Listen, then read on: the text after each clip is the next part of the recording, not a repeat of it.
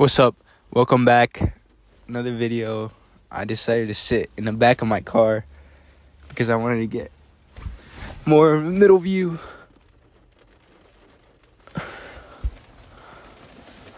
Okay. So today I was gonna speak on taking up your cross because I was just reading Mark right now. And on chapter 8, it ended with take up your cross. And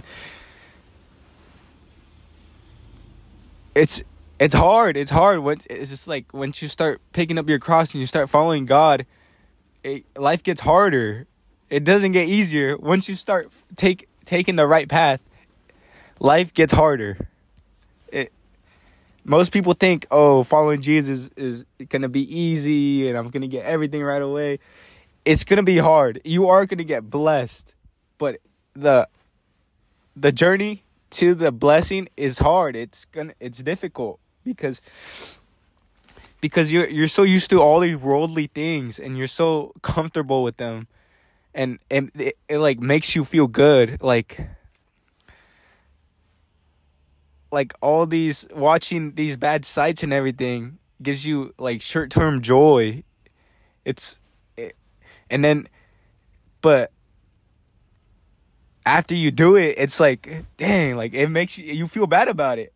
But then you kind of forget about it and you kind of just want to do it again. You want to go watch that corn and you're like, this makes me feel good, so I'm not going to let go of it. But you have to deny yourself. You have to deny yourself. And in this world, it's so hard because it's just full of bad things.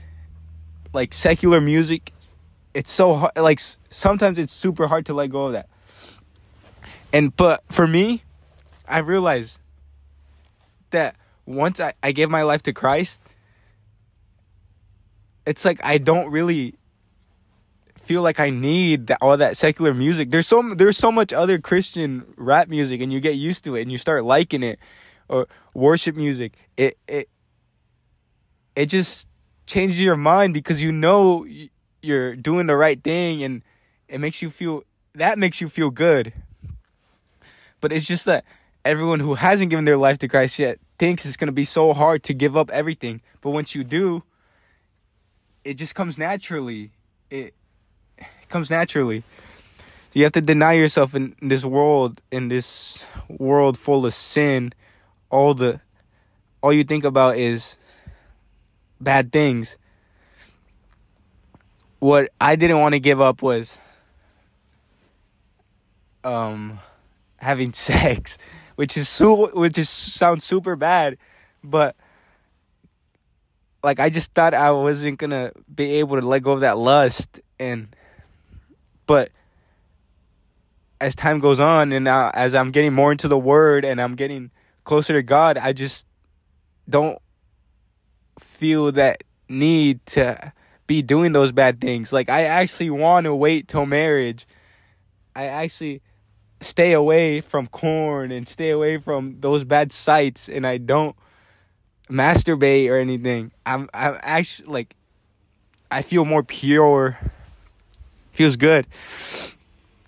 And also, I'll read the verse. This is Mark 8 30, 34 through 38. Okay, it's take up your cross. Calling the crowd along with his disciples, he said to them, "If anyone wants to follow after me, let him deny himself, take up his cross and follow me. For whoever wants to save his life will lose it. But whoever loses his life because of the gospel will save it. For what does it benefit someone to gain the whole world and yet lose his life? What can anyone give in exchange for his life? For whoever is ashamed of me and my words in this adulterous and sinful generation, the Son of Man will also be ashamed of him when he comes in the glory of his Father and the holy angels." So it's like, what's the point of chasing all all this money and chasing all this fun, all this partying, that party lifestyle, and just trying to chase after money and keep, like, keep trying to make more. There's no, like, at the end of the day, you're gonna die, and you were chasing after these worldly things, and you're not gonna have a spot with your Heavenly Father up in heaven. It's not gonna matter. Like, all this worldly things are just not gonna matter, The only thing that's gonna matter once you pass away is, did you serve the Lord? And you're gonna see your Heavenly Father, and he's not gonna let you in because you weren't serving him. You gotta let go of those worldly things. And it says not to be ashamed of him, because when you're ashamed of him in this world, God's gonna be ashamed of you when you're in his area, when you're in his kingdom. He's gonna be ashamed of you. Why would he let you in, bro? Like, you were ashamed of him in the world. Why is he gonna let you in when you're in his kingdom? This is all his. But the final goal is to get to his kingdom and just live in peace for your eternal life. So just try not to be ashamed, or like, just don't be ashamed of Lord Jesus' words. And you got to pick up your cross, and it's going to be a hard path, bro. Because it's hard for me too, cuz I'm so lonely right now. I've given my life to Christ like for a month now. And it's been a lonely road. It's been lonely, bro. But I'm working through it, and I know the blessings are coming. I know it's going to pay off, but I'm working through it. And that's how you got to be. You got to know that it's all going to be worth it in the end. All you did for God, it's going to be worth it in the end.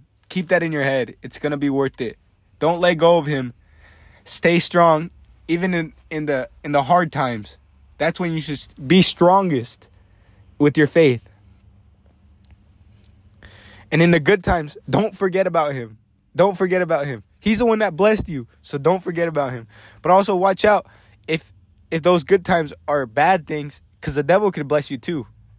The devil could bless you too, and that's just gonna lead you away from God. You gotta watch what you're doing. You gotta watch. You gotta see it from a third person point of view and be like, is this something God would want me to do? You gotta watch yourself. So take up your cross and follow the right path, the path of the righteous. Thank you for watching. Take up your cross and know that your blessings are coming and everything is going to pay off. Subscribe if you want to. Have a good day.